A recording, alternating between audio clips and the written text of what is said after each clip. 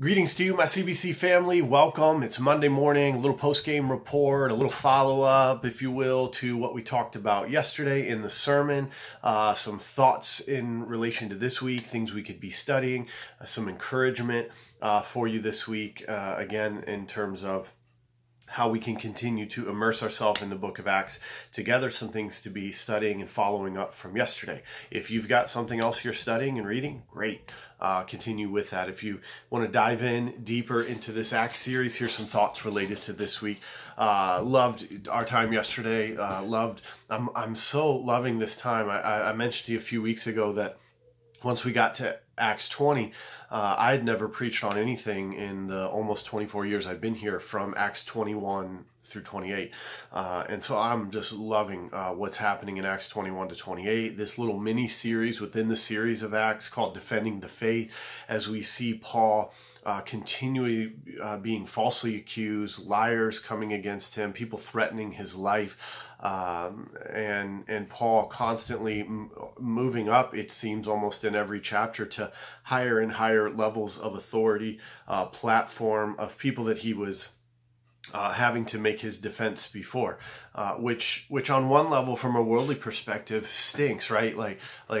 We just want Paul to be released and, to enjoy his life and live the good life, get a few rounds of golf in, but from Paul's perspective, and as we'll see even this week coming up in chapter 25, Paul is appealing to, it's almost like he has this awareness of the divine appointment that God is putting him in, even though it's a prison cell. And he keeps appealing to that, which then puts him before these audiences of people of greater and greater influence. I mean, we're going to see even this next week as well, again, where Agrippa and Bernice come in full of this whole pomp, kind of pompous pride, all the things associated around them. Imagine a decent crowd attracting in this, and here's Paul, who gets to defend his faith in front of them now. And from before it was Felix, and it's going to be Festus this week, it's Agrippa, it's Bernice, it's Paul continues to have these divine appointments that sometimes we might look at and to see, wow, where's God in this? The challenges of being a Christian and in our ways our faith is being tested. Yet here is Paul continuing to hold on to his faith, defend his faith, because he knew what he believed, he knew why he believed, and he was communicating in a winsome manner, whatever the context of winsome might mean for that particular situation. So I am finding it helpful. One little thought here. I am finding it helpful for myself, especially over the last few chapters, to read those at least once during the week as a whole. So starting after Acts 20, from 21 to 28, to take a moment during your week and to read those again as a whole. We've only got a few weeks left in this series, and we're going to be done. We've been in Acts since the first week of June, and so we only got a few weeks left. But I'm finding it really helpful to keep reading each week that one particular chapter we're on. So this week, read 24, and then at the end of the week, start reading 25 in prep for this next Sunday. But I'm also finding it maybe midweek, sometime around there, very helpful to read through Acts 21 to 28 to see how all of these details are coming together, and where Paul was at, who Paul was speaking to, what his defense was, what were the core themes and messages. Obviously, resurrection of Jesus that he kept coming back to, how he was defending himself, how God was guiding the intricate little details that Paul would not have even been aware of how God's hand was upon him. One other thing I want to share with you, and it only came out in second service, just as Ken was sharing communion in second service, just a couple things happened in my spirit where I just felt kind of a little different direction how we ended up going. But one of the things I shared at the second service is a challenge. I want to challenge us all here now from both services is from Acts 24, verses 24 and 25. It says that after some days Felix came with his wife Drusilla, who was Jewish. He sent for Paul, and he heard him speak about faith in Christ Jesus. And as he reasoned about righteousness, self-control, and the coming judgment, Felix was alarmed and said, go away for the present.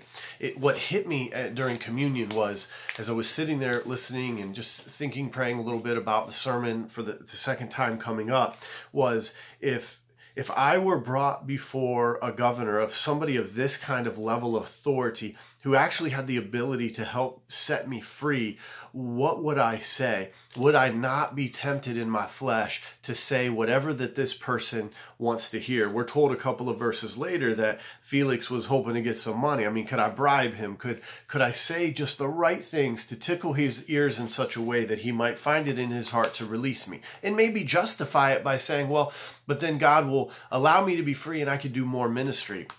Yet Paul didn't do that. And Paul, as we saw last week, even or the week before, testified about the facts. And here he spoke to the governor.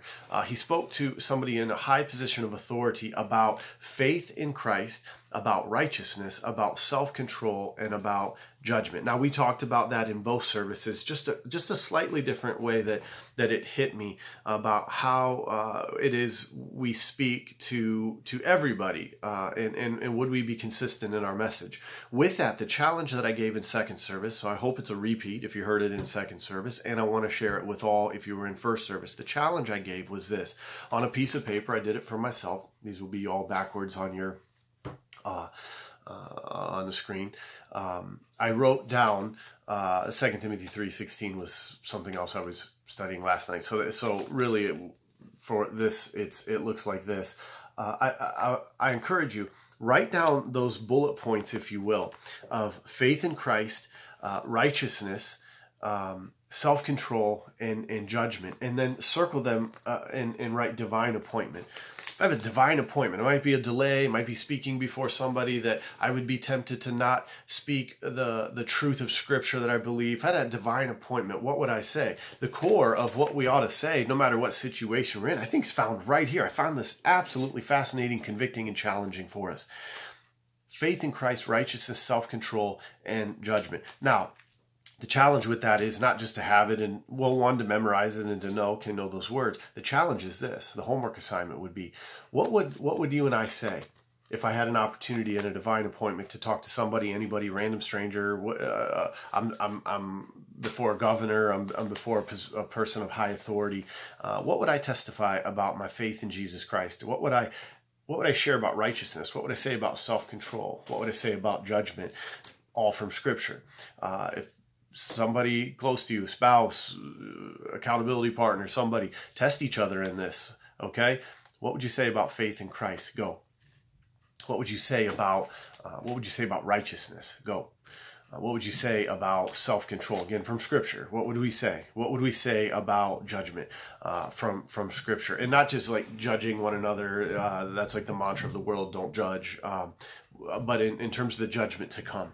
You know, here's Paul speaking essentially to a judge who is saying, at some point, sir, governor, do you realize that the chair and the table will be turned and you will stand before the judge, the King of all kings and the Lord of lords, Jesus Christ? Do you realize that? And so what would we say about those things? My answer that I gave a little bit in first service and in a more fuller way in second service, all was just a retelling of things that Paul wrote in Romans 3. And in Romans 7 and in Romans 8 and a little bit of Ephesians 2. So I would encourage you this week as well. A lot of homework this week, I guess. Do this. Test yourself in this. Have somebody else quiz you in this. Read, obviously, Romans 24. Immerse every day in it. Read Acts 24. Acts 24 and immerse yourself in it every day. I'm 9 minutes in. This is the longest update I've given. I'm not going to edit this and redo. These are all off the cuff. So correction, Acts 24 was what we're reading this week. Acts 25, then in prep for Sunday. Again, I would encourage you, read from Acts 21 to 28, just to see how that's all coming together and playing out. When I'm done with this, I'm going to actually do it right now as I'm preparing in Acts 25. I just want to see how all those details come together. And then as well, I would encourage you to develop an answer. Read Romans 3 to 8. all of Romans is a beautiful way for us to really immerse ourselves in a defense of the faith and from Scripture, to memorize sections of that. That's a great section of Scripture for that. Ephesians 2, Ephesians 1, 2, and 3, actually. I know this is a lot, and I'm adding more and more, but just pick and choose, do something within this and really start diving into this. And lastly, as I said in second service, all month, this month, we're in our creed reading is the Heidelberg Catechism, question number 1. That is an excellent defense of the faith for what it is that brings us comfort in life and death, in this life and in our death. What is it that brings us comfort? And so Google, read, grab a hold of a copy of the Heidelberg Catechism, question number 1. So that's everything. Boy, that's a lot. Again, we're winding down on the Acts series. I am absolutely loving this series. I'm absolutely loving this section of the book of Acts that I haven't seen. I hope you are as well. I want to close out with I want to pray for you. Maybe you'll see this today. Maybe you'll see it this week. Maybe you'll see it years from now. But I want to offer, and again, this is, if somebody else comes along this, great, wonderful. Somebody else comes along, criticize, whatever, great, wonderful.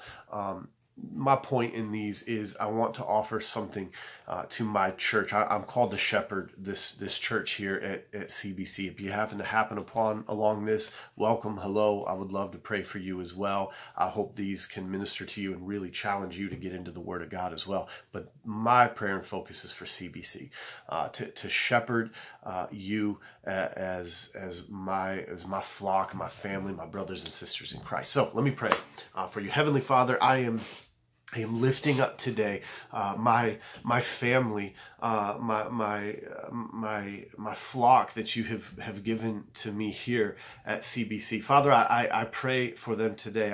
I've been in communication with a handful, even as of yesterday and yesterday evening and this morning. There are many things that are happening and going on in the lives of so many people here with just in our flock. Father, I pray that you guide them today, this week. Father, whenever they may come across this video, Father, I pray that you would bring your healing presence over them. I pray, Father, that their eyes would be lifted to you in the midst of delays that life will bring, that we all together might see them as a divine appointment where you have placed us for a specific purpose and reason, and that wherever that is, that we are never outside of your will or your plans for us. Father, lift our eyes to you. Father, provide for, bless, strengthen, enrich in our lives by your Holy Spirit and the Word of God that you've given to us. Father, I pray, lastly, for our church, that through this series and through what's still yet to come for us, that you would grow within us such a hunger, such a desire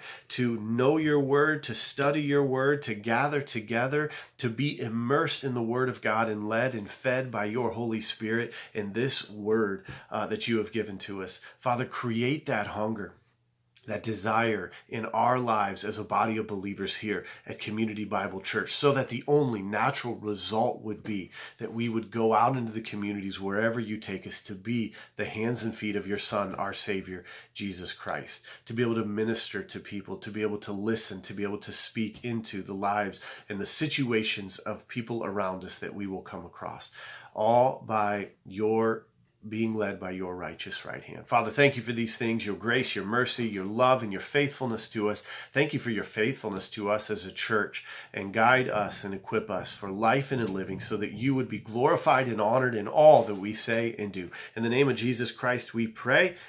Amen. Amen. God bless you guys. Look forward to the study we have this week, and I cannot wait to see you Sunday.